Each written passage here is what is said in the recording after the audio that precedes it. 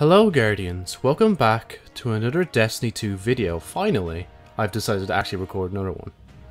For today's topic, I thought I'd actually talk about Guardian games today, rather than making a little, well, propaganda short like I usually do, where I usually do that for each character.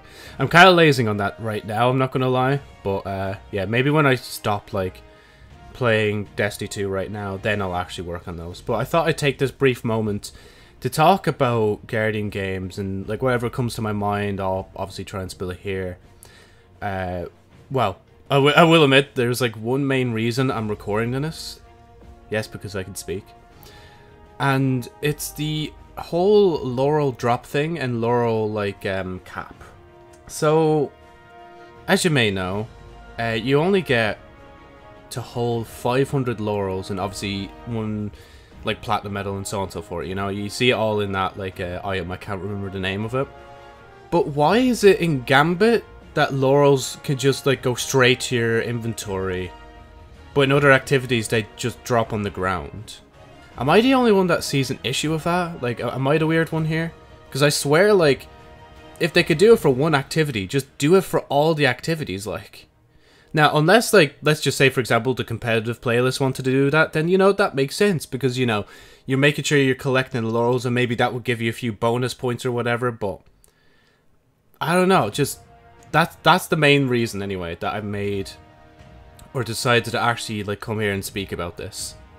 Another reason, obviously, is the laurel cap, which is kind of weird when I think about it, but honestly, I don't know. As long as you keep spending the laurels on cards, it doesn't matter. And if you don't really care about the currency, then yeah, you could just kind of move on with your life as if nothing happened.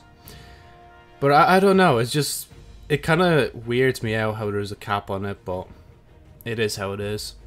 Other than that, though, I've basically just been like, just farming for medals and stuff.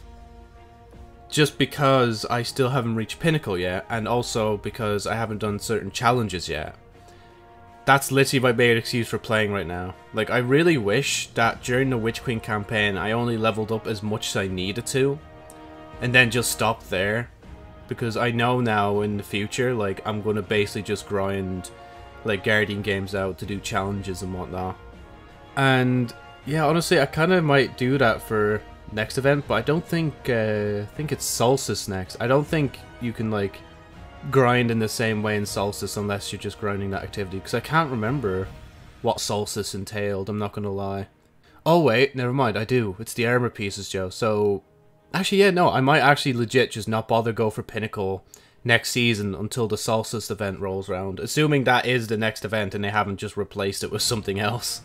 But yeah, no, that's weird to also think about that. Like, this Solstice, there won't be, like, a moment of triumph. Like, that moment of triumph is definitely going to be, like, during the dawning, I'd say. Because, like, if they're going to release Lightfall next year, then obviously they're going to release it around February time. Or maybe if they delay it, then it'll probably be, like, basically nearly next summer at this rate, you know?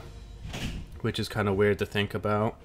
Other than that, though, the mechanics in Guardian games kind of just confuses me, so I just stick with, like, buying a card, getting the platinum medals and all the other medals, and just dunking them, because I just can't be bothered with anything else. Like, even with the triumphs, I just don't really care. As I said, like, I'm basically just playing Guardian games just to get my, like, level up a bit. Honestly, if, like, any season or, like, the next big expansion just suddenly, like, removes power, then I've, like, basically no reason in the future to actually play the event unless I actually want to grind for the SMG. Which I will admit I should be, but like, I just don't care. Because I know it's going to come around next year anyway if I want it again.